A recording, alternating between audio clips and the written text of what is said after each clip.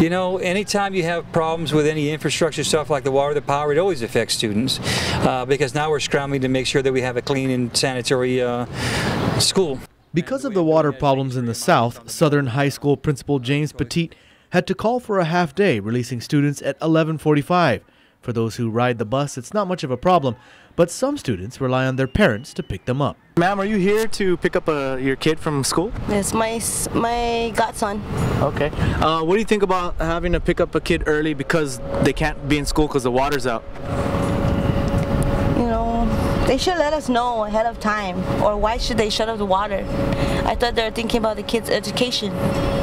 You think is it an inconvenience? Yes, it is, because there's times my dad doesn't even have a right to come here to pick him up. Kind of sucks, man. You know, I mean, put in a lot of time and money to send the students to school, and then they can't even stay at school and learn anything because there's no water. Water problems have plagued the South for the past several weeks now. The problem, according to the Waterworks Authority, is partly due to the drought.